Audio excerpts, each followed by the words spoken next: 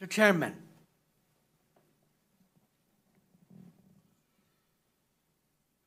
and members of the committee, just so there is no confusion, let me say that I am not a research scientist. However, no one knows more about life with Down syndrome than I do. Whatever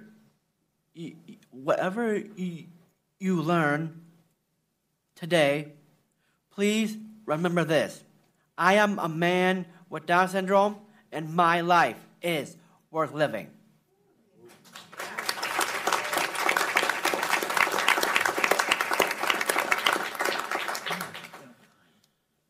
Sadly, across the world, a notion is being sold that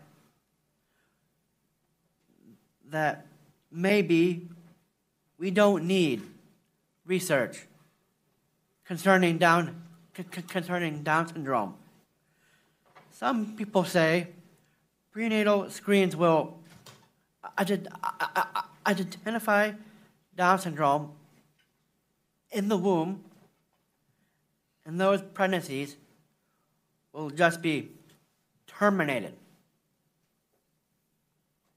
It's hard for me to sit here and say those words. I completely understand that the people pushing this particular final solution are saying that people like me should not exist. That view is deeply prejudiced by an outdated idea of life with Down syndrome. Seriously, I have a great life. I have lectured at universities, acted in an award-winning film and an Emmy-winning TV show, and spoken to thousands of young people about the value of inclusion in making America great.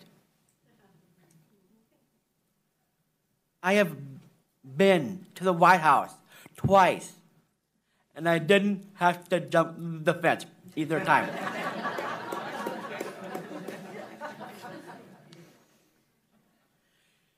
Seriously, I don't feel I should have to justify my existence.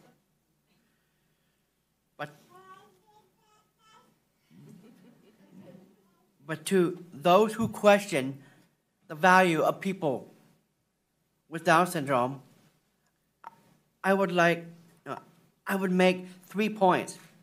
First, we are a medical gift to society, a blueprint for medical research into cancer, Alzheimer's, and immune system disorders. Second, we are an unusually powerful source of happiness. A Harvard-based study has discovered that people with Down syndrome, as well as their parents and siblings, are happier than society at large. Surely happiness is worth something. Finally, we are the canary in the eugenics coal mine. We are giving the world a chance to think about the ethics of choosing which humans get a chance at life. So we are helping to defeat cancer and Alzheimer's and we make the world a happier place. Is there really no place for us in the world? Is there really no place for us in the NIH budget? On a deeply personal note, I cannot tell you how much it means to me that my extra chromosome might lead to the answer to Alzheimer's. It's likely that this thief will one day steal my memories, my very life, from me.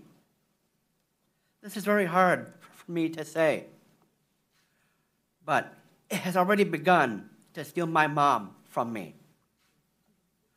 Please think about all those people you love, the way I love my mom. Help us make this difference. If not for me and my mom, then for you and the ones you love. Fund this research. Let's be America, not Iceland or Denmark. Let's pursue answers, not final solutions. Let's be America. Let's make our goal to be Alzheimer's free, not Down syndrome free. Thank you. Thank you.